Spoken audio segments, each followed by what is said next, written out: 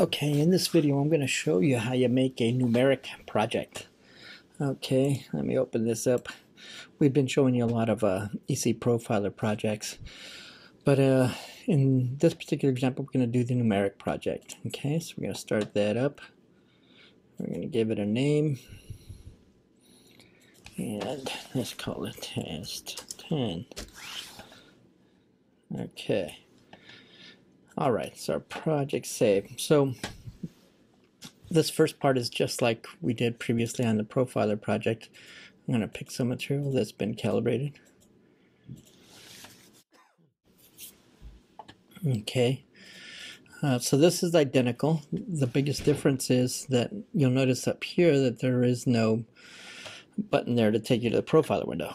Okay, that's the biggest difference. Everything else is very similar. So if all this criteria is filled in correctly, you're ready to move on. Probably should put a thickness or material length, or the bend length, sorry. We'll say it's 5 inches. Okay, so we can move on. You would go to step 3. In this example, I'm not doing anything special, so we could just assume that the tool goes all the way across. So we won't do anything special on this page, but you'll be purely working off of this screen, and it defaults to 1 step initially, and you would essentially come over here and tell it what your first step's angle is going to be, because 180 isn't going to do anything, so we'll put 90 on there. Okay, that'll take care of all our penetration depth. You can see here our decompression, tonnage, the width of the part's already filled in, so everything's set here. So that part's real simple. The next column is we set the back gauge. Okay, so this numeric is just it's kind of like a position mode on some of the other machines, where not a lot of intelligence. It's just you're telling it what you want it to do.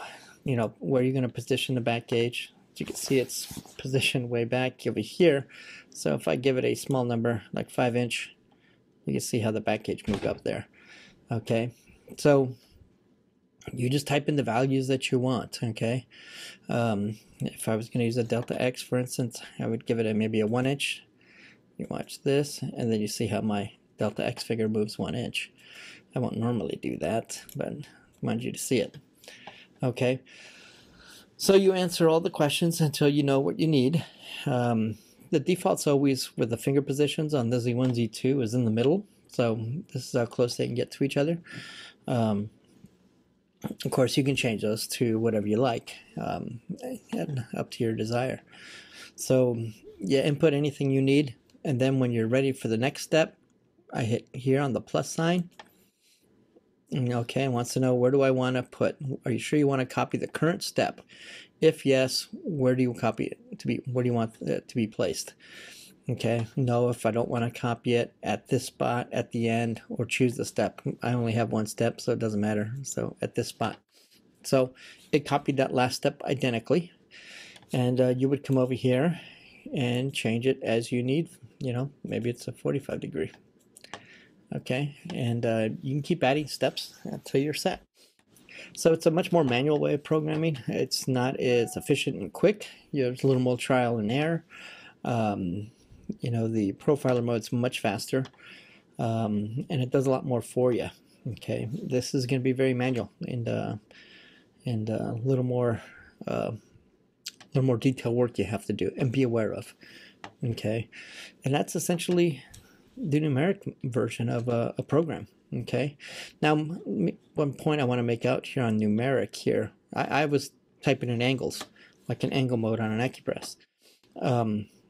I can also do purely positional movements, like this one, for instance, the penetration depth. Just how deep am I going to get an angle? I can work that way if I want to as well. I could maybe tell it 0.5. Okay, and I hit OK.